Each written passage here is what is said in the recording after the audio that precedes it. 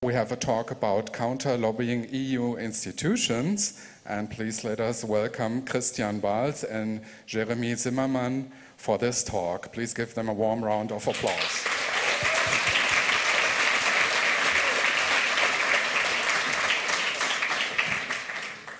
Hallo, wie geht's? Can you hear me? Yes. Okay, it's a great pleasure to be here as usual. It's a honor.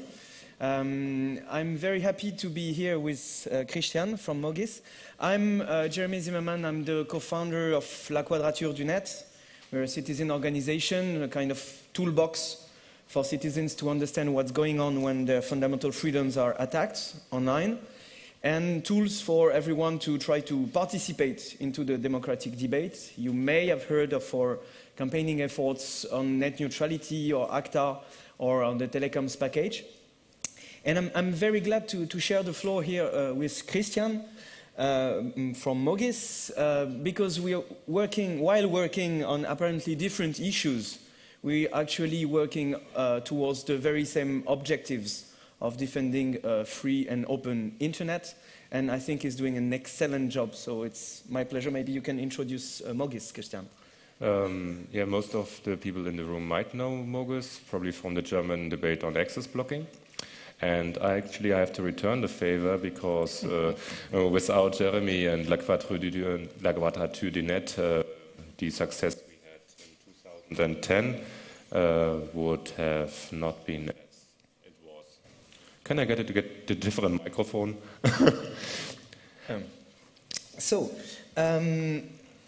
We are living interesting times indeed. This year has been an incredible acceleration of various attacks on our freedoms. You all know what I'm talking about. It's useless to try to make an exhaustive account of all the pressures that are threatening us here in our Western democracies and all around the world on our ability to access a neutral, therefore free internet. What is extremely interesting is the convergence of these attacks. On one hand, you can look at the war against our free access to the internet from the angle of censorship, political censorship you see in China, Iran, Pakistan, and such friendly democracies. Or you can see it from the angle of censorship coming to Europe, coming to a democracy near you, in the name of child pornography or child abuse material, more precisely, or online gambling or whatsoever. You can look at the war against free access to the internet through the angle of the copyright wars, the war against sharing, why we should at all costs ban people from sharing bits on the internet. You can also look at it from the point of view of the internet operators. Why wouldn't we make money restricting access to the internet? All those good reasons at once are increasingly coming in our faces to make the internet a balkanized assemblage of sub-networks that may ultimately lose the universality that is the key feature to the internet. Okay, when we say that, we said about everything and about nothing at once, because you all know what I'm talking about. You also all know about those strange political entities, and we can barely call them entities, that we've seen in the last months appearing on the stage. We've seen WikiLeaks teaching the world how important it is to publish information that is held secret for wrong reasons. We've seen those indignados, indignés, however you call them, Occupy movements that for various reasons coordinated themselves and gave huge amount of noise and pressure on some issues. We all have in mind those anonymous, lolsec, antisec, whoever, who rose attention, massive attention on question of computer security that were mostly unheard before outside of our nerdy hacker circles. And so we're here as citizens in the middle of it. On one end, is this global war against knowledge, this global war against freedom of online that we are witnessing every day. And on the other hand, are those entities that organize themselves in some vaporous way, with no center, with no mass, with no gravity, with no head, with nothing. And we all feel the power that those organizational models bear, right? We all use those free software and Wikipedia and so on for so many years that we integrate into our ways of life, the power of the crowd. Well, the question is, how can we use this intelligence, this wisdom, this still free network to try to change something? So, we start with the postulate, can you say that? Yeah? We have to postulate that only the people who think that there is nothing we can do about it will do nothing about it and cannot do anything about it. For the rest of us, we know that there are things we can do to change things. So we start with that. And the question is how to go further. You know Mogis and La Quadrature du Net for constantly spamming you with information about, this is going on in the European Parliament, in the jury committee with this and that rapporteur doing that on that amendment that day. So we are here inside the institutions, not because we like it, but because we think it is useful to extract information, extract meaningful information from those information, to give it to you and to give it to anyone who might do something about it. So we are not saying here that acting towards the European Parliament or the Commission or, how is it called, the Council? Council. Yeah, this thing. Ministers. We do not say that this is the only way to go, that this is the only thing to do. And of course it is not. Because it is about creating a political context on our issues. It is about changing the minds of the people one at a time. It is about making our issues big, hot, on the table, impossible to avoid. And all this, and I hate to use this term, all of this is politics. Not politics with an uppercase P like the party politics or the politicians, we call them in French hommes politiques, political men or women. No, it's not that politics. It's the politics of people caring about the society around them and trying to change it. And this is what we can try to do. And this is, well, we have some examples in the past of victories, and we're here to tell you about the next victories we'll have in the EU institutions in order to try to reach that goal. So we'll discuss a bit the EU institutions. You all recognize Mrs. Neelie Kroes. She's the European Commissioner for Digital Agenda, so she's in charge of doing nothing on our issues. And, well, this is a beautiful picture of her doing nothing, actually. And I think it's quite emblematic, actually, of the way she is acting or non-acting right now on the question of net neutrality. This is one of the hottest issues we have on the table as La Quadrature du Net at the moment on the EU level. So let me tell you this in the form of a kind of anecdote that will give you a very precise idea of where we stand and what we can do on net neutrality. We triggered a vast debate around the telecoms package on the question of net neutrality, but we're a bit late or short of campaigning power to impose our view in the second reading in the text. But the Parliament was shaken with this question and asked the Commission, oh, and by the way, we accept the telecoms package as it is, but acknowledge that net neutrality is an important issue. We would be very grateful if you could just, work on it and tell us what to do next. So it was a way for the Parliament not to ignore the problem, just the next step after ignoring the problem. Just say, oh, there might be a problem, and kick the problem out so somebody else should do something about it. So instead of the 6 months, I think, that were initially planned, Neelie Kroes took 1.5 years to give a report on net neutrality that basically says nothing. It's a 12-page document when 1 week before a commission in the French Parliament, in the Economic Affairs Committee of the French Parliament, gave a 90 pages report on net neutrality saying that there was a problem, it was urgent to take action, and there should be a concrete law proposal about it. Well, that was 90 pages in the French Parliament. Neelie Kroes gives 12 pages saying, there might not be a problem after all. And if there is one, well, we'll ask this European body of regulators to do a study to tell us if there is a problem. And if there is a problem, maybe we can try to start thinking of something to do about it. And that's how Neelie Kroes ended with the head in a bucket. So, we're currently right here when Neelie Kroes is expecting results from BEREC, which is a body of European regulator. I don't know, what's the name of the German agency for telecom regulation? The equivalent of French? Bundesnetzagentur. Bundesnetzagentur? Did I say that correctly? Okay. Bundesnetzagentur. So, BEREC is the body that resembles the 27 Bundesnetzagenturs of the EU. No, come on. Well, the 27 ARCEP, that's the French one, it's easier. And they're in charge of a fact-finding exercise on net neutrality. So they will go, with a magnifying glass, looking at the cables in 27 countries.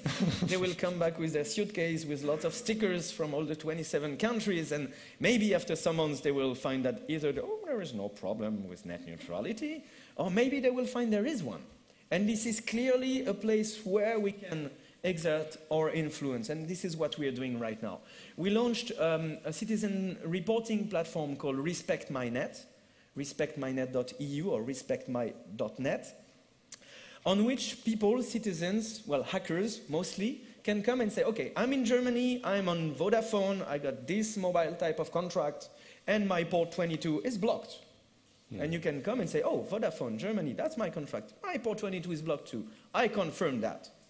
And that's more than 70 reports confirmed all around Europe in, I think, 9 member states. At the moment, over more than 25 operators where problems with net neutrality are reported.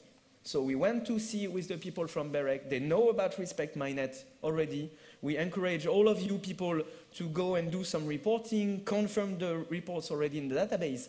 And then we will print a long sheet of paper with all the reports, and we will wrap BEREC with it, or we will wrap Neelie Kroes, or I don't know. But we'll make it a big physical object, and we'll take photos of it, and we'll bring in front of them the day before they will say whether there is a problem or not, because we all know there is a problem.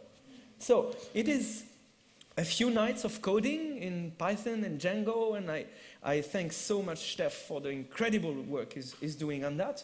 But that's quite simple coding and simple campaigning on a very topical issue to make it much, much, much more difficult for Mrs. Kroes to keep her head in the bucket on the question of net neutrality. And maybe, Christian, there's something similar about the issues you're working on with child filtering and the attitude of the institutions. And I think you have things to say about how the EU institution react to, on one hand, the pressure that you may exert, or the pressure that some kind of weird, let's call it an industry, may exert on them. Do you see this wait-and-see approach as a strategical, as a political strategy from the EU legislature? Well, when I first saw your slide with the bucket, I was thinking about it, and actually it's like her putting her head in the sand. And when I was thinking about putting head in the sand, I was thinking about the Arab world and the uprisings we have there, and about all the lawful interception software that is being sold to the Arab world for intercepting and surveillance. And actually, she was asked about it, and then she said something about self-regulation. If self-regulation would work for these digital arms dealers, they would already be self-regulating them. Because the press that they get from selling this stuff to such countries is not very good. So if self-regulation would work, it would have happened in the past. So she just put her head in the bucket in the beginning of December when being asked, so what do you do about the lawful interception being sold to Syria? And to add to that, it's quite interesting that she has the no disconnect strategy, which actually tries to connect dissidents to the internet. Actually, I believe part of a disconnect strategy would be to work on the companies who do the lawful interception. So, how can I say, this no disconnect strategy, for example, doesn't look serious in that regard, because then this controlling this digital arms dealing, at least from the European Union, would be part of a no disconnect strategy, especially because what happens to the people there, the worst that happens to them is not that they are being disconnected from the internet in Syria, they just die. So we should take that a little more serious, and especially then, perhaps you might have realized that in Germany there was a big uprising about Gutenberg. Yeah, about Gutenberg, who represents the no disconnect strategy. Apart everything that has been said about Gutenberg, there are two things that should not be lost in the focus. Gutenberg never finished anything. He's not trustworthy. He never finished anything. He did not finish his degree. He did not finish the reform of the German Bundeswehr. And there are lots of other projects that are left undone, that he just started. So I think for anybody interacting with Mr. Gutenberg, you should make sure that whatever you start gets finished. But and maybe the other he knows more about the internet than most politicians. Yes, you know, it's like saying, oh, you know, like a moth knows a lot about a light bulb. You know, he ran into it and he got burned by it, so he knows about light bulbs. Sorry, the internet, the power. He knows about copy and paste already. No, he knows about the power of the constituents to hold their electees to whatever. Yes, we should really be talking about that. The other thing is like this involvement of the CSIS, some American organization doing policy making and now steering the policy of the European Commission.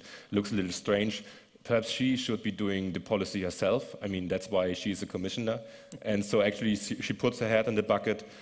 Perhaps she wants to redo the no disconnect strategy. You know, it's very modern to put 2.0 on everything, so perhaps a no disconnect 2.0. Where they involve the activists from the beginning and perhaps set up a working group, like a serious working group with the people actually doing this stuff, who have the expertise and who have the standing to do that. But you asked me about like my interaction with the Commission. You know, this net neutrality is the one thing. You have the telecoms operators who don't want a neutral internet because then they can sell services. And the hardware manufacturers who want to sell yes. more of those so-called smart network. Yes, you need more processing power if you have DPI. Yeah. The other thing is where a lot of agenda setting happens is this like child protection on the internet. So one thing is you have the like primary child protection against abuse, and then you have like newer movements like the coalition to make the internet a better place for kids. Well, I would call for the coalition to make the world a better place for kids first. But anyway, so this coalition just started. Actually, it's also done by the same women. It's part of a digital agenda, this making internet a better path for kids. So it started on the 1st of December. It has about 27 founding members. It's like almost every important hardware vendor for your so-called smartphones. And then a few media providers like RTL in Germany and other media outlets, and they're all working together to make the internet a better place for kids.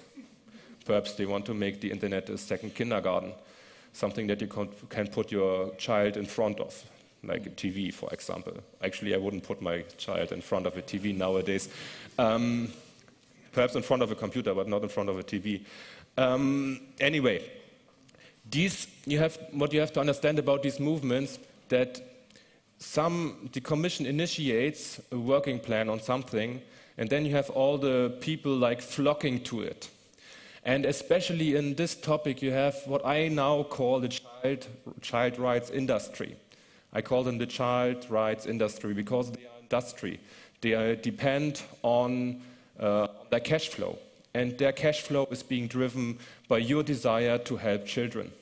So they depend on you saying, oh, that poor child, oh, I want to help that organization. When I came here this morning, I was asked, My name is Evelyn. Hast du 2 Minuten? My name is Evelyn. Do you have 2 minutes? Well, she asked about my name. My name is Evelyn. What is your name? Well, I didn't say it, but anyway. And I talked to her. First, I thought she was Scientology. No, she wasn't with Scientology. She was with UNICEF. She was with UNICEF? Yeah. She opened her map. So first, I thought it was Scientology because I knew that questions from Scientology, but not from UNICEF. So she was with UNICEF, and she wants to raise money. And so they say, what cool they did. You know, they work on making the internet a safer place for children and against child porn, whatever. And they said, sorry, I am against child porn blocking. I am against the blocking infrastructure. How can you dare? Sorry, I'm like the member of an organization of victims of sexual abuse, and for us, blocking is not the right solution. Anyway, so you have this big industry, and they have one problem. Their market share depends on how many children there are. And nowadays in Europe, there are less children every year. So their market is getting smaller every year. So first, they redefine what a child is. So nowadays, a child is not somebody before the age of sexual majority. Nowadays, a child is a person under 18. Under the new Child Exploitation Directive, a child is a person who looks like a child, like a person under 18. Just have a look at the directive by Dunn just now that we finished. It says a child is like child pornography is like pornographic images of a child or a person appearing to be a child, and this can mean like a lot of people. So they are enlarging their market. They are enlarging the problem that they are working on, the problem of child pornography. It's not about child abuse images anymore. That's why I tell you, don't use the word child pornography. If you use the word child pornography, you're already in that trap. If you want to fight child abuse images, call them child abuse images. It's really important that you get that right. Actually, I have 2 litmus tests for to distinguish between child rights activists and the child rights industry. The first litmus test is whether they say child pornography or child abuse material or child abuse images, whether they use pornography, the word pornography or not, because it's not pornography. If they understand that, then they are into child rights activists. And the second litmus test I use is about male genital mutilation. You know, if they are about children's rights, they care for girls and boys on the same. But the child rights industry only cares about female genital mutilation because that happens in Africa. It happens in Africa, and you can raise money to fight it. If it happens in Europe or the US, it's difficult to raise money to fight it. Raise money to fight male genital mutilation. Good luck. It's a big part of American culture, 80%. So it's like mainstream. Start fighting it because of the right of the child to be intact. Yeah, that's my 2 litmus tests. The first is child pornography. Like most of the child rights industry failed the first test. And so which ones do you find in the EU Commission in Brussels? You know what you find. You find the guys who are political mainstream. This is the European political mainstream, is to fight child abuse on the internet and to use technological measures to do this. For example, you have this, the red one. This is the advertisement for the Written Declaration 29. The Written Declaration 29 was about an early warning system for pedophiles, and they wanted to use your search data to do that early warning system. And they advertised this early warning system as being similar to the early warning system for food. It's very interesting. And what it had hidden in is somewhere down there, you had this collection of search data and data mining search data. And half of the European Parliament signed the Written Declaration 29, motivated by pictures like that and by nice-looking women standing in front of the Parliament in Strasbourg and forcing them to sign. And so you have these people, they work on the Commission constantly, and they get money from the Commission to do so. There's the Annexer project and the Safer Internet project. A part of the Safer Internet project is the Internet for Kids Coalition. The thing is about the Internet Kids Coalition, why I mentioned this is because it's still open for input. You can still register with them, register for the working program until the 15th of January 2012, because their working plan is for 2012.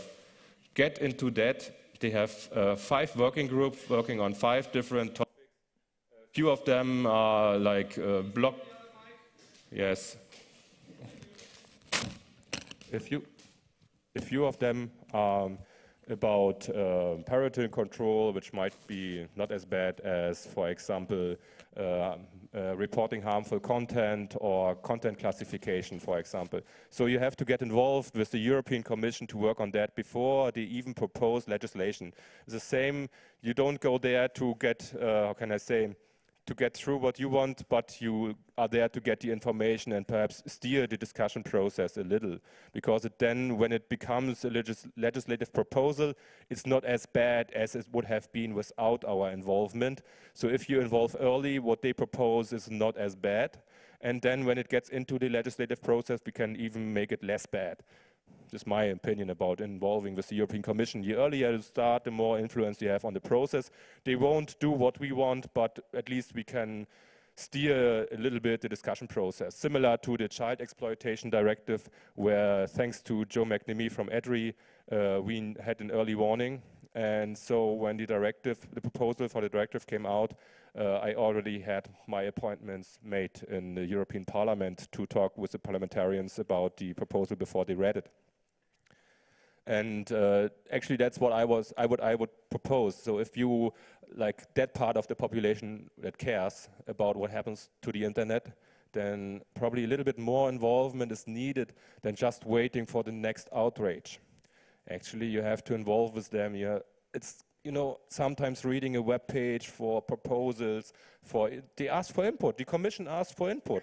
They ask for input for everything, you know, and then you have all the child's protection industry and the other industries. They have their lobbyists. They are paid to watch their pages, and they give their input, but we don't. Well, that's the point, I think, is that we are here to do this preparatory work.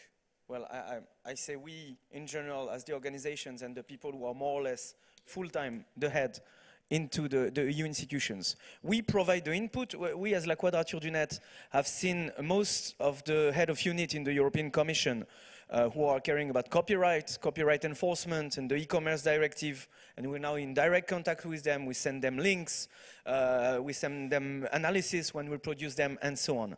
So we do this work with more and more experience and knowledge along the years. But this by itself is not enough. This is what you said. We need the involvement, the participation of citizens who care about that. And the point is, in what you describe, it is so obvious with the child abuse and the child rights industry people. It is also obvious when we talk about security, that emotional arguments are used to make something go through. It's storytelling, it's elements of language that come along a law proposal or amendments or whatever. And this is the way the lobbyists work. They probably learn that, if there is such a thing as lobbyist school. They learn that. You give a very good reason to the people you want to do something, to do it. And then you tell them what to do. And this is the way it works. So they have the very strong and very emotional arguments about that. But we are right. So how can we do it? How can we explain to them that we are right when they come with such an emotional load of cute-looking kids with obviously a full photography set and studio in front of her, asking her to look so cute and in this full distress? What can we do? I mean, will lolcats be enough to counter the cute? This is one question that seriously needs to be addressed. And don't laugh. Well, laugh if you want to laugh. But I think that lolcats are part of the answer, actually. Because we are the internet. Because we own the internet, we make the internet every day. And we know that this is using this internet that we can do something about anything we might be able to do something about, right? So the question is really about articulating the work towards the institution with the drive of not somebody like you, fellow politicized hackers, but somebody like the friends of your family, who might find that a lolcat on the internet is cool, that downloading music is cool, then chatting with people from India is cool, and so on, but don't realize that all this may be threatened today. I think we'll have a wonderful occasion to practice on the ACTA fight that is now beginning in the European Parliament. Who among you never heard about ACTA? Yay, that's no hand. Well, one or two. Okay, so for the one or two hands, ACTA is the anti-counterfeiting trade agreement. It is, well, I'll show you a little video that will tell you more than I can do in such a short period of time about ACTA. It's the Shakespearean tragedy of how democracy can be circumvented to achieve control over the internet.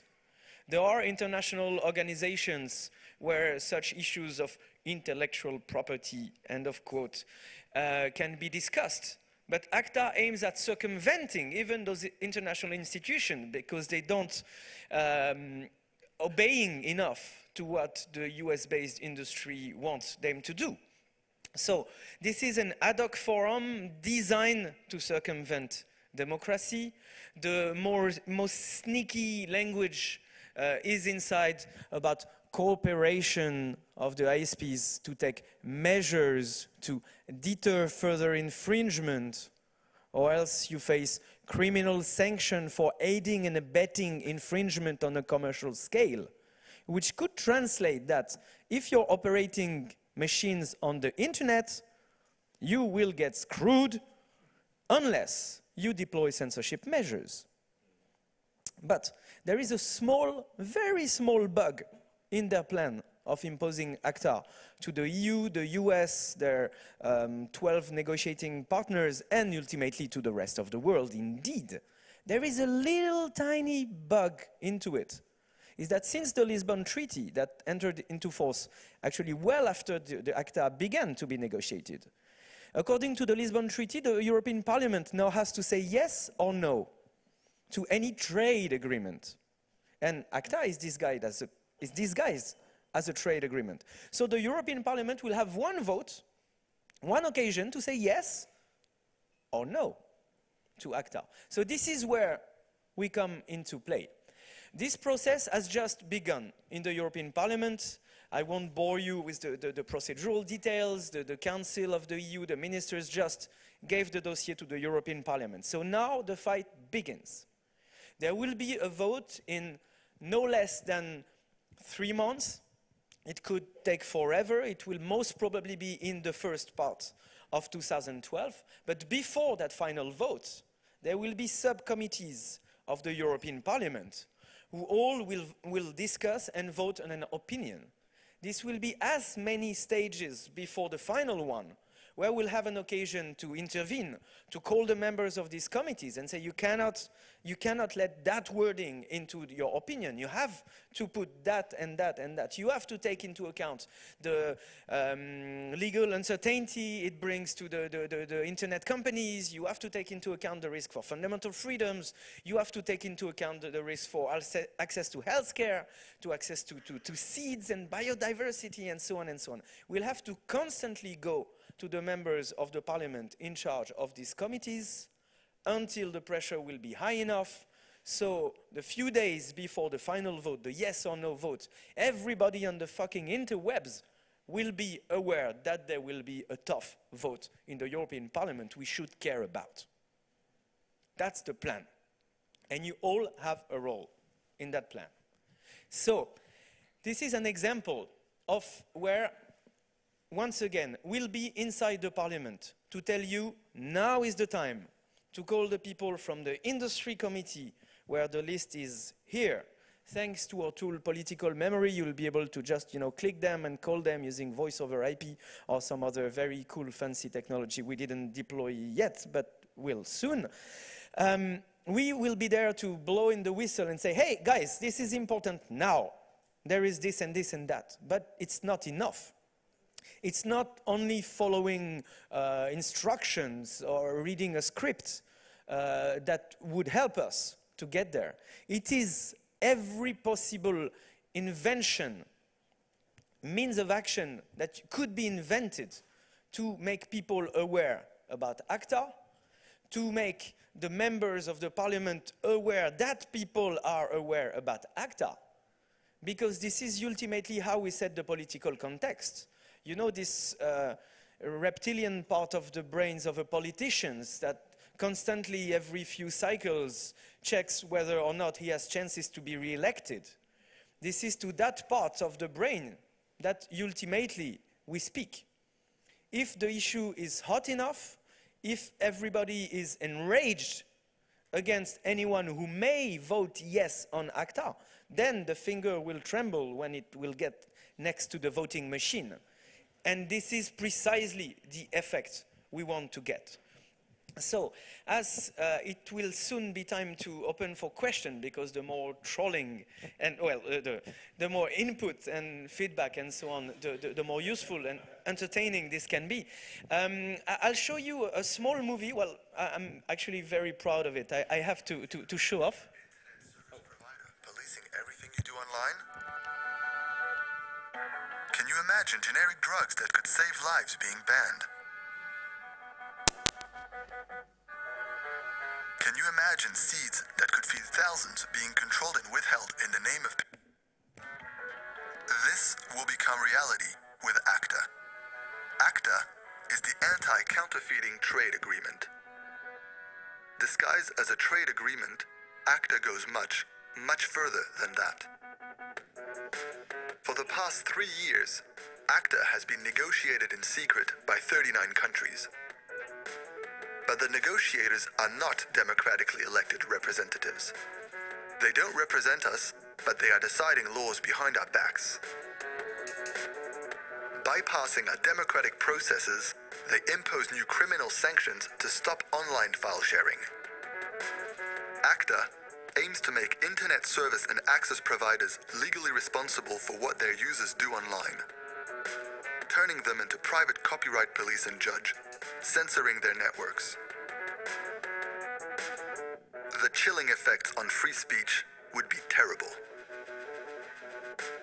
In the name of patents, ACTA would give large corporations the power to stop generic drugs before they reach the people who need them, and to stop the use of certain seeds for crops.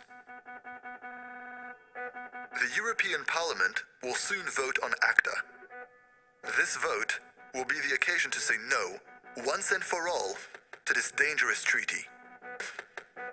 As citizens, we must urge our representatives to reject ACTA.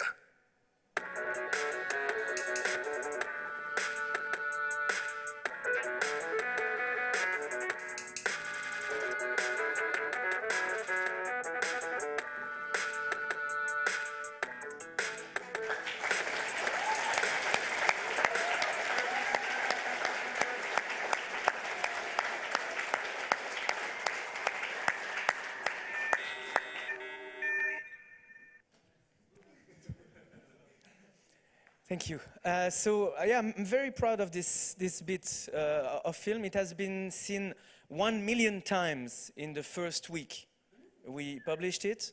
It reached number 52 most viewed video on YouTube that week, and number 1 most viewed and most favorited video in the news and politics section of YouTube the week we released it. So to everyone telling you, oh, ACTA, well, nobody cares about it anyway, you can tell them that the video got much more attention than any video from their political party or whatever got so far. But that's an example. We had a volunteer animator working for TV who did that for us. His intern spent 1 month doing it. And to me, it's a wonderful example of what you can do, not with one more press release or blog entry or anything, but really using vivid, colorful image, symbols, or anything else than we do usually to convey the very same message. So this is one example among many others, and I hope, yeah, I think we can open the floor now, so maybe you suggest other ways of action, or you tell us of your ways of action, or ask questions, or whatever. And yes, thank you very much for your, yeah.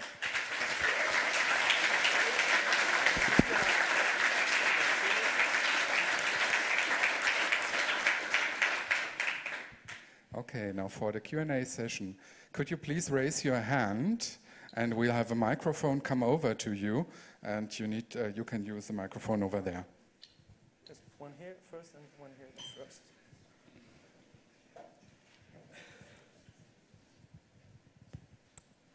Hello. As a Spaniard myself, I've been seeing these things happening every now and then. We have actually changed our government, and we thought we got rid of our part of ACTA thing in Spain, but we didn't. Thing is there a list of politicians who we can actually trust? Because I get the feeling... No, I mean, what I mean is, I get the feeling if we get the attention on one politician who we are going to vote as long as he's with us, the other ones will take this example. And I would love to see something like that, saying like, there's a politician not caring about lobbies, but about us, I mean people. And yeah, in case so, where can I find it? Thanks. You know the Care Bears? You know those bears with rainbows? No. And maybe in the world of the Care Bears you can find such politicians. I don't know. No, more seriously, in my experience of political systems, wherever they are, you have the small minority of the really corrupt people, another small minority of the people really caring and working, and in the middle, the vast majority of people who don't give a fuck. So those are the people we should target in priority. We must find, and there are some, probably even in Spain, I don't know, some who really care, who really understand, who really get to trust you when you come to them and talk to them regularly and give them info, and you tell them what to do once, and they do it, and they have positive feedback afterwards, and so on and so on.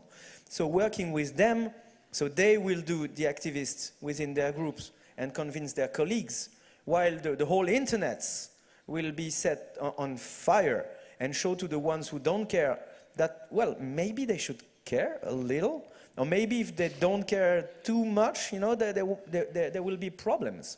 So it is very complex system we are trying to influence, and you cannot answer by yes or no.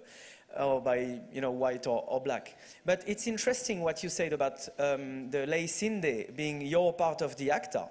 It's actually more complex than that, and allows me for a quick comment that I should maybe have said earlier. Ley Cinde is a pre-ACTA legislation. Once ACTA will be adopted, ratified by the EU, if the European Parliament votes for it, then Spain, at some stage, will be forced to transpose it. The ACTA will become a revision of the IPRED directive that then will have to be transposed in Spain, whatever happens. So the point is to intervene as early as possible in the process, so Spain won't have to fight yet another stupid law when, if ACTA is adopted. And also, we have to see our battlefield as not being only the parliament and the texts that are discussed into it. We win political battles. In France, after 2 years of a parliamentary Afghanistan war, the Adopi got finally adopted, but it got adopted dead already. And it is a political defeat for the government in France that is still sounding every day in their ears today. So the text may be ultimately adopted because a majority is held, or because the lobbyists are so powerful, or the system is so screwed, or whatever. But if such a high part of the population understands that this is complete bullshit, and is not afraid about it, and knows how to circumvent it, then this may wait in the next elections. And this is maybe, yeah, part of the answer. What I wanted to add is that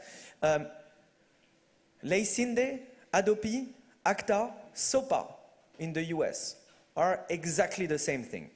They're exactly part of the same global influence led by those copyright industries, let's call them. The SOPA in the US is a mix between ACTA and between the attacks of the US government against WikiLeaks. It is a slightly more evolved version of ACTA because it takes the financial intermediaries as targets for censorship measures. But all this is extremely well connected. And we are all extremely well connected with the people of EFF, of Digital Gesellschaft, and of La Ex in Spain, and Red Sostenible, and so on and so on. So we must use this connectedness to expose the connectedness of those issues in various countries and parliaments. And in the end, I think it makes us stronger. You have something to add, maybe? I forgot something to say, because you said something about transposition in my part of the talk. Because the child exploitation that I was working on in the beginning had the mandatory blocking of internet. That we got out of the directive, and it's now voluntarily done by the member states. But additionally, we got some judicially oversight into the directive. What is important for the people who live in countries which have the blocking system already in place? With the transposition of the directive into your national law, there will be also the transposition of the judiciary oversight. Usually involving a judge means involvement of some law, so they have to pass a law on blocking, on having a blocking infrastructure. So that is the point for you during the transposition of the Child Exploitation Directive, that you make sure that you have a public discussion about blocking in your home country, which would mean like Sweden, France, for example, Hadopi II, the second Hadopi law, and I think also Spain and Italy already has a law, UK. So you have to make sure that during the transposition of that directive that you get either a law on blocking or the blocking removed from your internet. So that's something I forgot in my part of the talk.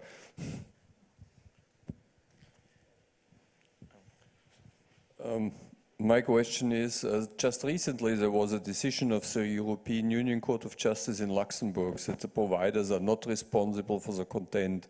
How much does this support you? Well, it's an interesting decision indeed. It's the Scarlett versus Sabam case. In that case, in Belgium, Sabam, which is the equivalent of GEMA, asked Scarlett, an internet service provider belonging to Tiscali, I think, well, here is the catalog of all the songs from all our members. You have to block all that on your network. And so the judge in Brussels asked to the Luxembourg court, is that compatible with EU law? And the decision was generalized blocking, not limited in time, that cost has to be taken by the operator, and one or two other criteria, is not compatible with the EU law, which leaves open the door for non-generalized filtering, or filtering that would be limited in time, or whose charge won't be on the operators. So this decision doesn't kill any attempt to censorship. It just kills the biggest, broadest, unthinkable. But the others are still open. And the decision says this is not compatible with EU law. But you know, EU law may change. Actually, it will change. European Commissioner Michel Barnier, Commissioner to Internal Market, is working on the revision of the iPred directive since he's in office. If ACTA is adopted by the European Parliament, within 6 months, we have a draft proposal from the Commission of a revision of iPred that will integrate ACTA, that will require cooperation to implement measures to deter further infringement, and then the EU law may be compatible with this kind of measures. So it's not the end of the fight, far from it, but it's a very, very interesting decision, and I encourage you to read it, because in 2 different occasions, it states that, yes, an IP address is personal data. So, yeah, it's a useful decision. Just regarding this, this topic, everyone knows as child pornography, which isn't it, which we heard.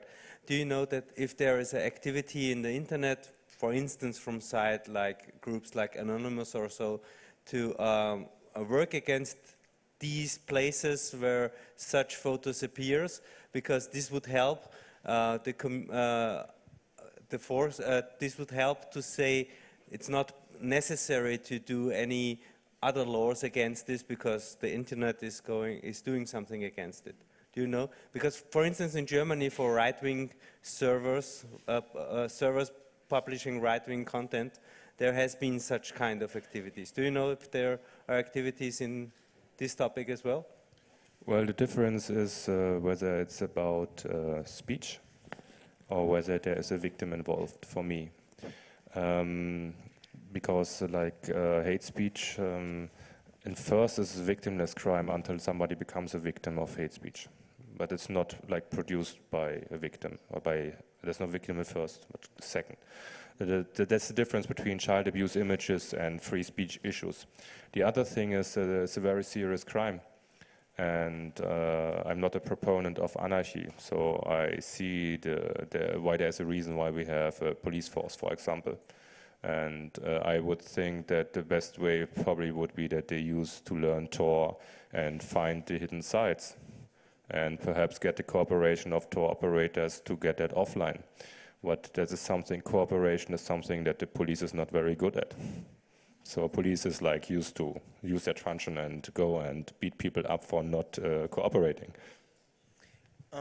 On the part of your question, speaking about Anonymous, I don't know about Anonymous. I know nobody who's part of Anonymous. You know, I couldn't, if I wanted, no. I know about their activities. I cannot say that I support all of them, including when some personal data is being published about individuals or users.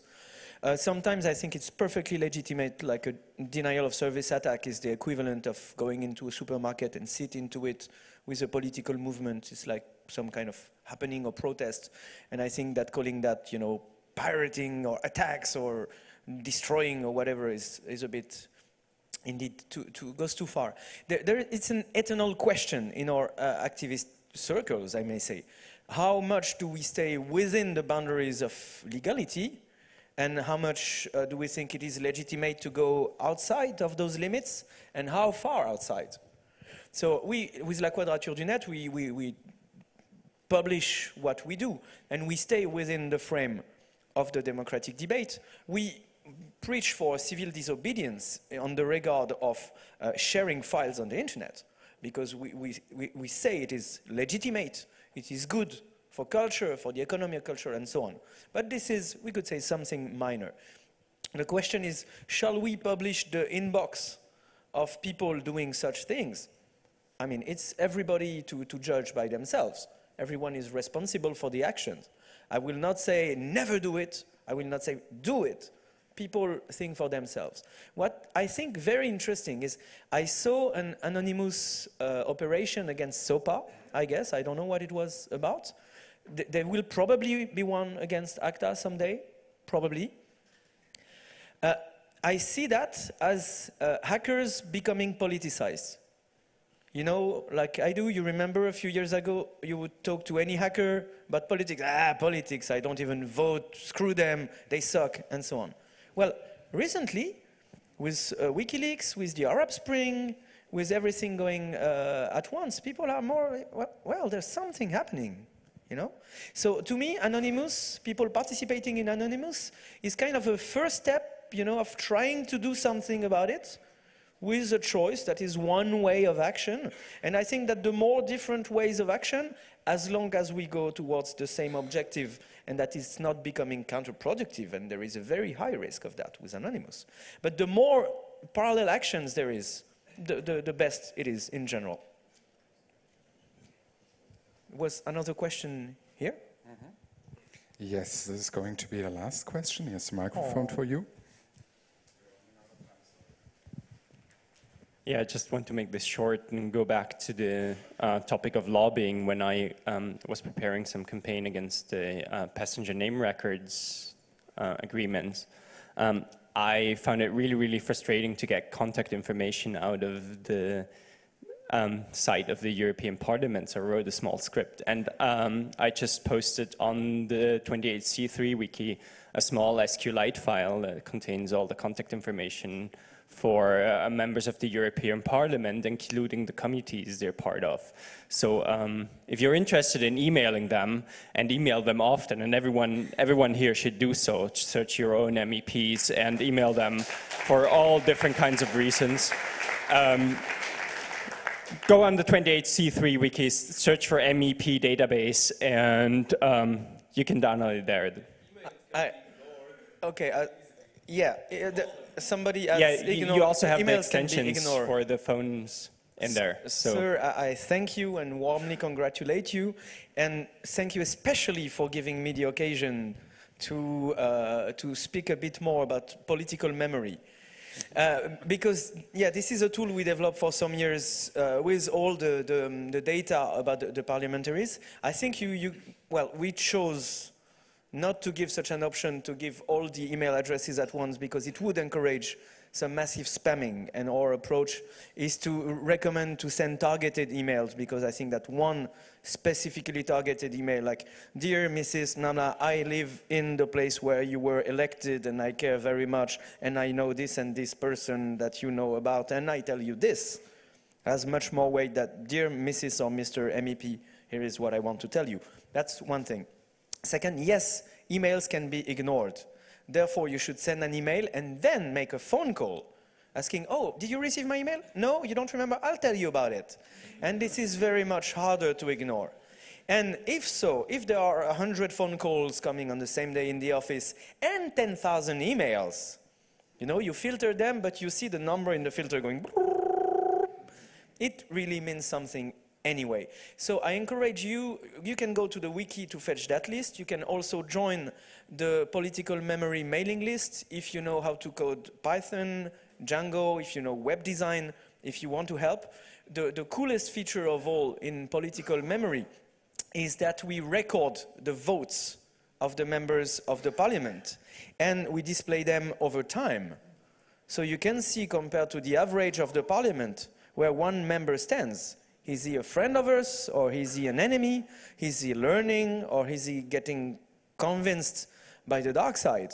This is all the data porn we can make out of this, and I'm sure there are lots of data porn freaks around here who could help us gladly.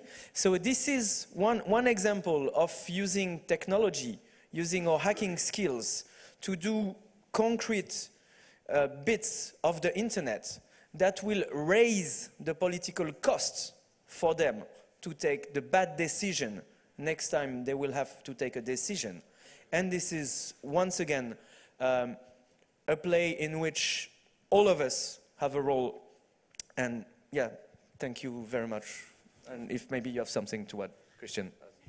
Well, I thank you too. And I think really we should not forget that there are tools out there. We should not always reinvent the wheel. Sometimes we have to reinvent the wheel, but political memory, the second version, is very good.